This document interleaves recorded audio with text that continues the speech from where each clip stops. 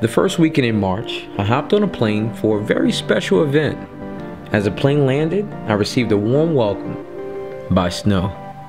So I cleared the snow off my rental car and headed to the event. Hey guys, we are in Colorado. It's a little cold. We're at the downtown Denver Aquarium and we are about to go into Reef Stock 2014. So come on. Hey, when it's snowing, you gotta get hit with a snowball. What a great idea to have an aquarium event in an aquarium. The snow did not stop the attendees as the event was packed. I saw a lot of familiar faces and some new ones. For such a unique aquarium event, why not switch things up? Jake Adams, founder of Reef Stock and editor for Reef Builders, usually likes to be behind the scenes. But let's put him front and center just for a second, as a few of us got the chance to swing by Jake's house to view a few of his personal aquariums. For me, no interview was necessary as we just chilled out and relaxed. Jake, I'm definitely loving that bare bottom setup. I definitely think this is relevant, as the main reason we attend these events is to gain tools and knowledge so we can make some awesome aquariums like this. Okay, let's head back to the event and start things off with a cool new nano aquarium setup, which is a collaborative effort from NanoBox and Synergy Reef Systems. So what I have here is the new desktop tanks. I'm working with Synergy Reef Systems on a new display. It's going to be a tank and light combo. We're going to run the tanks for about $140 to $150 with custom color tops, and then also the light systems will be roughly about $250 to $300 depending if you get a standard manual dimming or one with a controller. So what we have here as well is the new Bluefish LED lighting controller. Everything's controllable through this tablet or your phone. It's going to be Android and iPhone compatible. As you can see here, you have all the options from settings to play scenes. We can go into free mode here and I'll show you what it can do. Every NanoBox unit is dual channel. Here we have a Bluefish controller controlling 2 mini tides. It's all upgradable. As you can see here with the new Bluefish controller, you can wirelessly change your colors.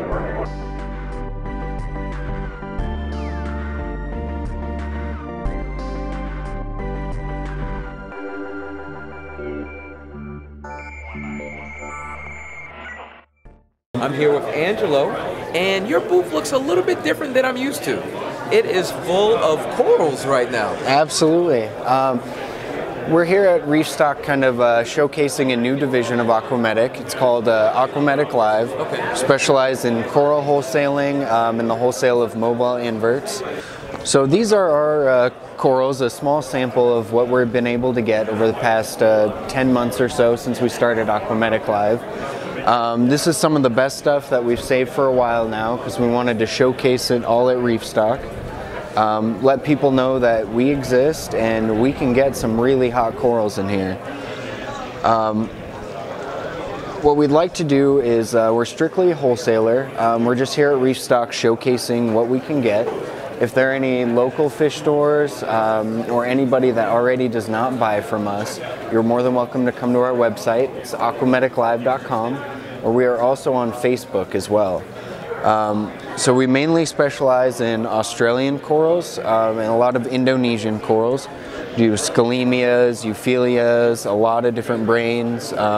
These are some great ones from the Timor Sea here. Both in our shop and our display table here at Reef Stock, we use Kessel LED lights. Down at our shop, we use the old Aquametic Ocean Light metal halides with Kessels built into them. So it's kind of a do-it-yourself fixture. Provides the halides for corals who really need high light, need that extra growth, and then the Kessels for the color. So we've been working real closely with the guys at Kessel. We're a big fan of their lights. But Aquametic's starting to go into LEDs as well. We'll be showcasing a new LED here in probably the next year or so. And we also have a couple other new products that are currently available. So in addition to showcasing all the corals we can get, we're also here at Reef Stock showing off our new brand of salt.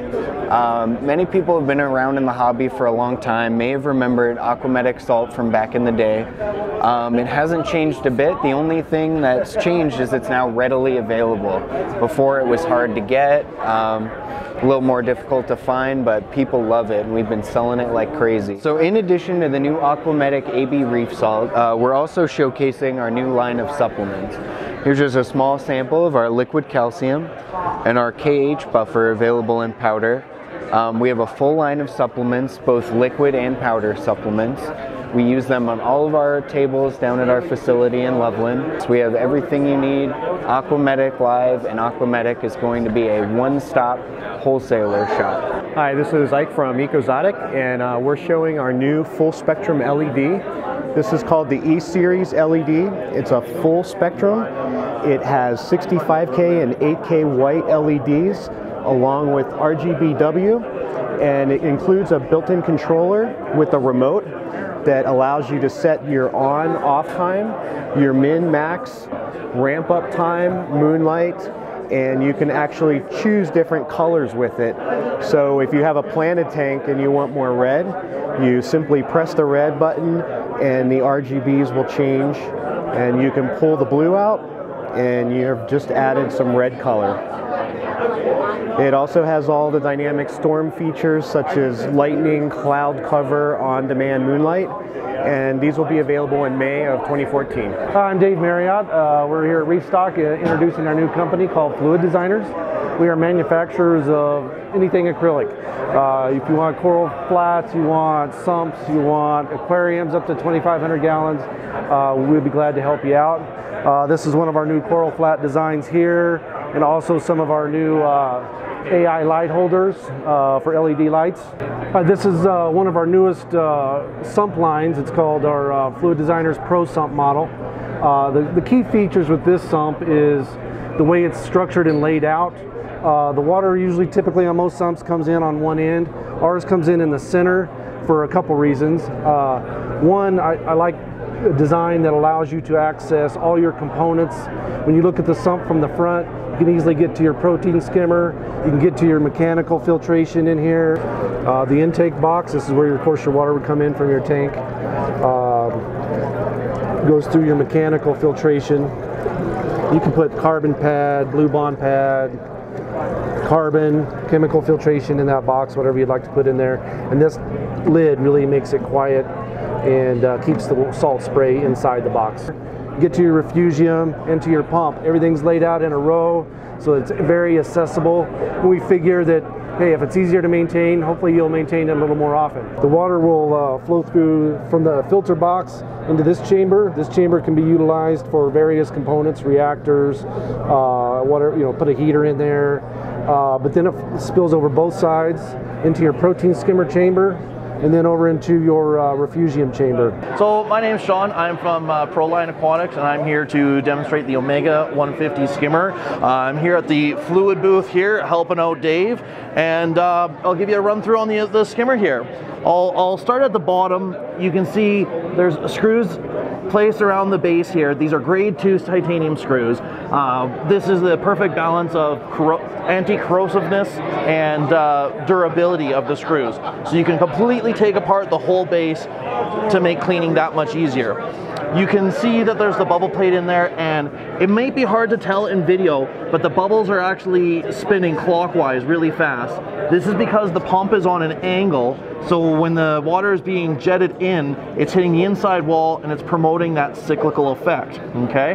Now, moving up here a little bit, again, it might be a little bit difficult to see, but if you look right in there, you can see how this wedge pipe is mostly closed, and you can see that the skimmer is just overflowing right now. This is in approximately 7 inches of water. You can, just with turning this pipe, if I turn it wide open, you immediately see that it's collapsed right down. So this is how you adjust your foam level height in your skimmer. So if you look inside the silencer, you can see this foam. All this is meant to do is, as the air is being drawn in, it's not going to whistle. So it's one of those things that just help to make the skimmer run that much more silent. So a couple more things about it is you've got these rubber feet on the bottom. This is to help reduce noise vibration. It's run by a CG pump, Italian-made pump. These are proven to be extremely durable pumps. If I turn it this way just a little bit, you can see this silicone coupler in between here. Again, this is to reduce the vibration between the motor and here. And going to the pump head here, it's all CNC PVC. You can see the port for the air, ozone port, and then you've got the custom volute. Now this is actually a really integral part. As I turn this out, you're actually decreasing the amount of air that's being drawn in.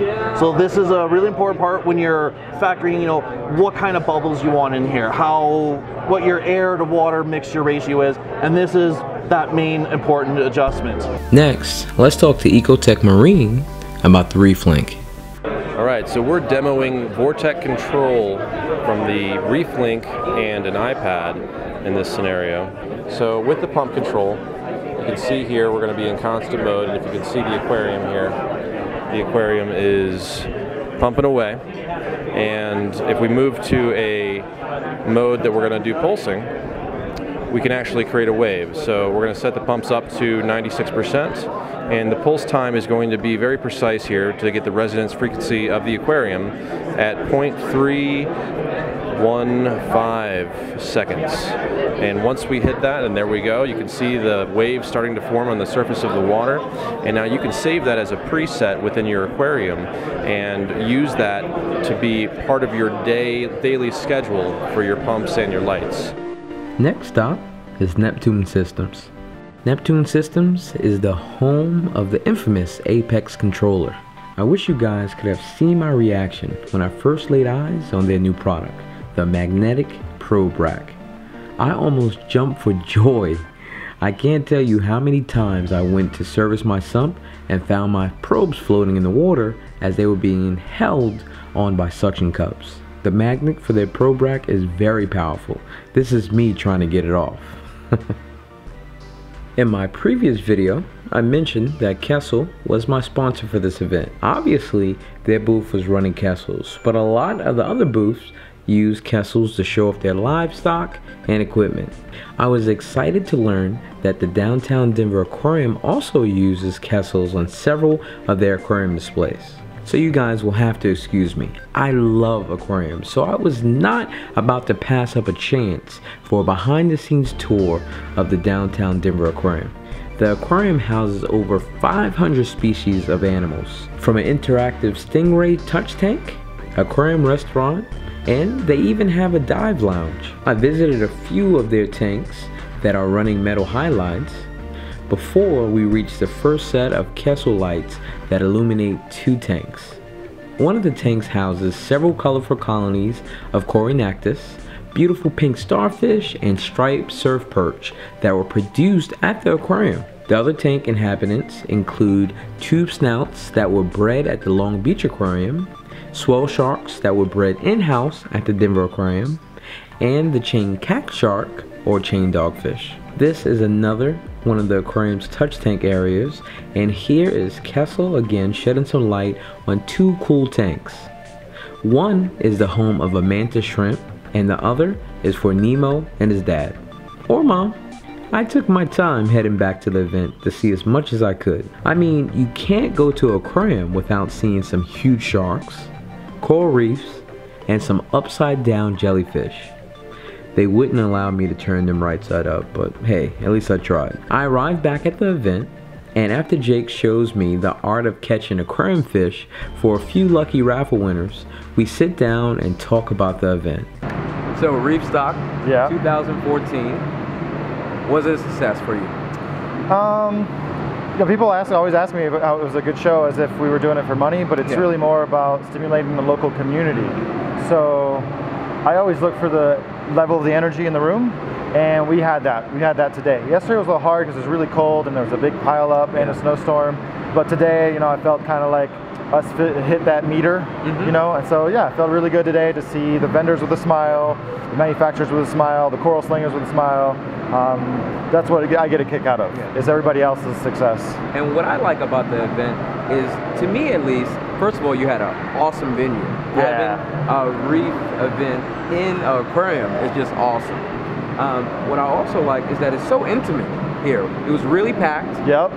And you really got to communicate with a lot of the other hobbyists. Right. And that's what I come to these events for in the first place. Some larger shows are modeled off of conferences. Yeah. Our event is modeled off of frag swaps.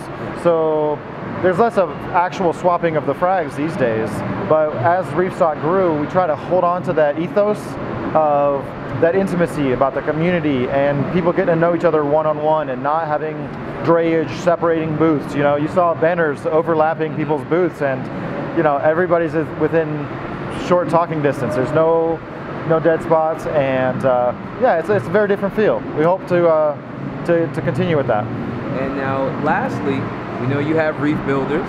Yep. Any good stories? Oh man, there's so many good stories coming out, and things that I don't even know about. You know, for example, I just got taken to somebody's car into their trunk just now to see some cool stuff's coming out next year. Okay. But there's a lot of great shows coming up. There's Global Pet Expo in a week or two in Orlando, but the big leagues is Interzoo in Germany. So for me, that's a very fun show to do. It's a lot of work. I walk about 100 miles in 5 days. You know, we put on our Fitbits, and it's about 20 miles a day when you're making the rounds properly. So that, and then there's MACNA. So this year is going to be quite a powerhouse. All right, well, thank you so much again for inviting me out. I hope I can definitely make it next year, and hope you guys enjoy the footage. Hey, thanks for coming out, Thomas. All right, thanks a lot, Joe. All right.